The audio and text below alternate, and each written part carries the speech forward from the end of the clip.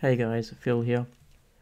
Today we're looking at installing MQTT or Mosquitto, which is a lightweight connectivity protocol which you can use to control some smart things around your house.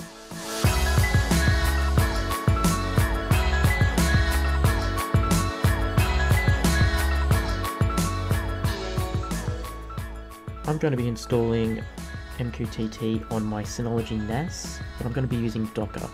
So if you have a system that's running Docker, you can use these same commands I'm going to be using today. So let's go ahead and SSH into our Synology NAS. I have logged into SSH and I'm just using the username root because I'm on DSM5. If you're on DSM6, you can use the same commands I'm about to use, but just prefix all the commands with sudo.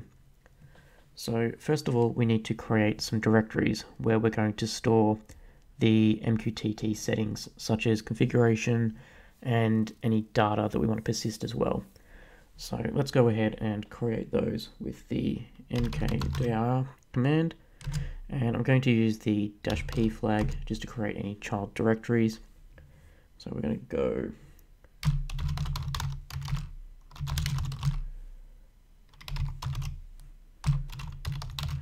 Now obviously if you can choose wherever you want to place the folder on your system. That's where I've chosen mine. So we need one for config, one for data, and another one for logs. Now before we go ahead and get onto our docker run command, we are going to need to add in a configuration file. So the Docker container we're using is from Toke, and as you can see here, it's Toke Docker Mosquitto, and it's just on GitHub. It's available for anyone to use. We're going to go into the config. There's an example file here, and we could copy all of this if we want to, but instead I'm just going to copy and paste this one. It's nice and small. Everything else seems pretty. We'll copy that. Then we're going to create a file called mosquitto.conf in the same folder. For example, here I'm using WinSCP on Windows. As you can see here, it's in volume 1 docker mqtt config, which is the same directory where I created just before with this command. And I'm creating a mosquitto.conf file and literally just pasting in that content from Git. The only change I am making though is I'm just commenting out this include directory. You can put stuff in here if you'd like to. As you can see here on GitHub, there's a folder here where you can put in anything extra like WebSockets or anything like that. I don't have a use for that. If you do, leave it uncommented. I'm going to comment it out for now. Save that file, and then we'll go back into our SSH window. And we're going to run the docker run command. We'll give it a name so that if we need to stop or restart the service in the future, we can easily do that. The restart always flag is a handy one, just in case your machine reboots or anything. As soon as Docker comes back online, it'll attempt to restart this MQTT service for us. And we're going to add the net equals host just to give it complete access to our host network. I'm running Home Assistant through my Synology NAS, so that's one of the quirks I have to deal with, so that's why I'm using that flag. Otherwise, you would use a -p flag and specify the port you want to open. I'm not going to do that today. And then I'm going to make sure I run these. The D in that flag there will just make sure that when we run it, it returns our session console back to us. And now we're going to mount the volumes that I've specified above. The first one, the config directory.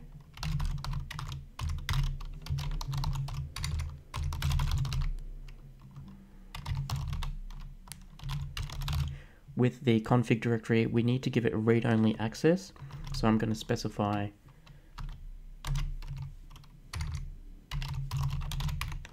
so that's where it needs to sit inside the container, and read-only access there. And same thing except for the data and log they need write access, so we'll just use the standard -v flags for those.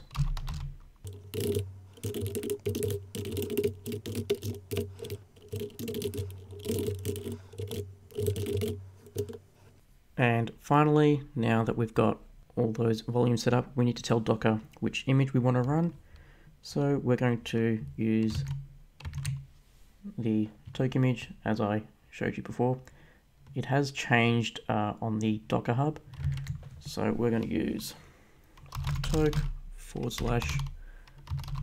Mosquitto with 2 T's. And when we press enter,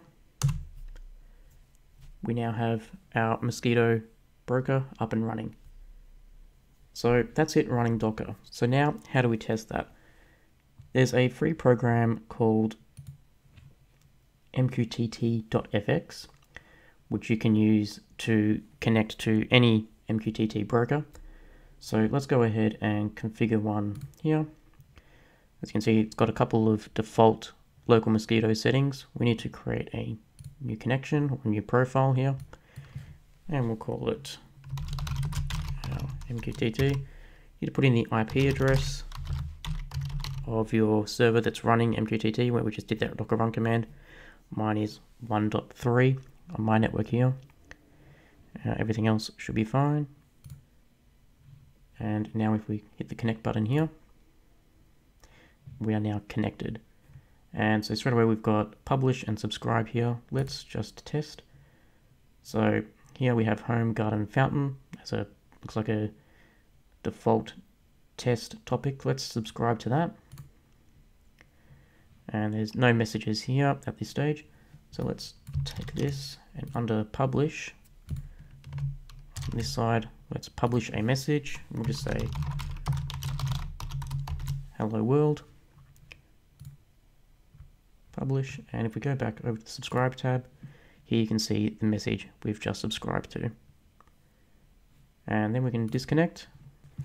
And that's it. We now have a local MQTT broker running through Docker, all on our Synology NAS. Now we can go ahead and use Home Assistant or anything else to communicate over the MQTT broker. Okay guys, that's going to cover it for today. If you have any questions, please let me know in the comments below next to that subscribe button. I'll also have a link to my blog post in the description where you'll find all the commands I used today, which you can copy and paste from. Thanks for watching.